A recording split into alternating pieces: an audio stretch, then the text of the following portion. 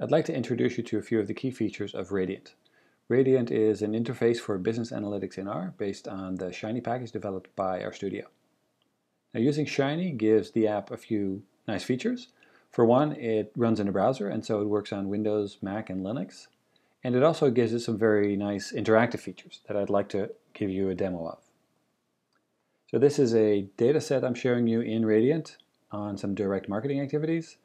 And this is an interface for business analytics, and so the data and the examples are all focused in this business domain.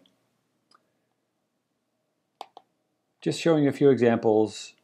If we specify filters, we see how the data changes. We can sort by multiple variables. If we choose a particular variable, then immediately we see, in this case, in the Visualize tab, that a plot is generated. So there's no separate dialog boxes. As soon as I change variable selection, the plots change.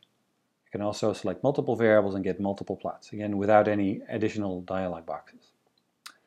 Radiant also has some features for reproducible research. So to give you an example of that, let's take a look at the Regression tab. As soon as I specify a variable, the interface changes. New features are shown. And as I add more variables, you can see that now the ability to add interactions is added.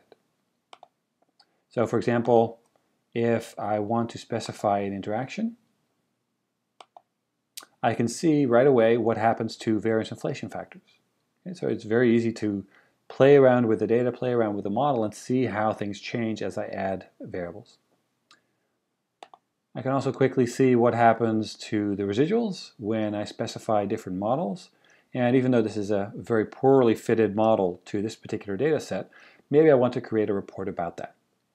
And so here on the bottom left, there's a book icon. If I click on that, it takes me to the R report tab. And within that tab, I can create R Markdown reports. And so the code has just been pasted in here that Radiant uses to generate the output. And so when I click on Update, I will see my report. And so I can save that as an HTML, or I can just save the report, the R Markdown report, as an RMD file. But what I can also do is to save the entire state of the application as a state file. So if I go back to the Manage tab, you see here an option to save state. So all settings, reports, and so on, everything you've been working on will be saved to a file, including the data. So to give you an idea of the types of things that that would allow you to do, let me just load a previous state. And this uses the Diamond dataset. That is part of the ggplot package. When I navigate to the View tab, you can see that there's a filter set. This is not the one that we had previously. So this is from memory from the state file. Some variables were selected. There's a visualization that was created in that previous state, and so that's shown here. I can also take a look at some analyses that I did to compare prices across different tiers and some of the plots that go with that. And I can also take a look at the report that I generated there. Hit Update, and the new report is provided. Now, Radiant also provides an interface for some programming. You can see here the code, the commands that are used by Radiant to generate the output.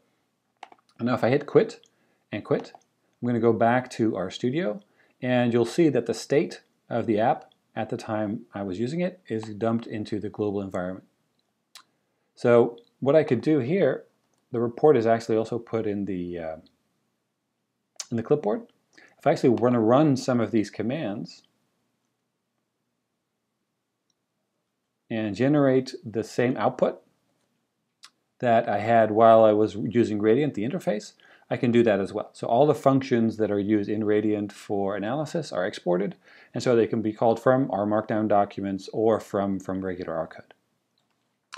Okay, so those were some of the main features. I hope that gave you some idea of what the application can do, and I'll be posting more videos and blog posts as the app gets developed further.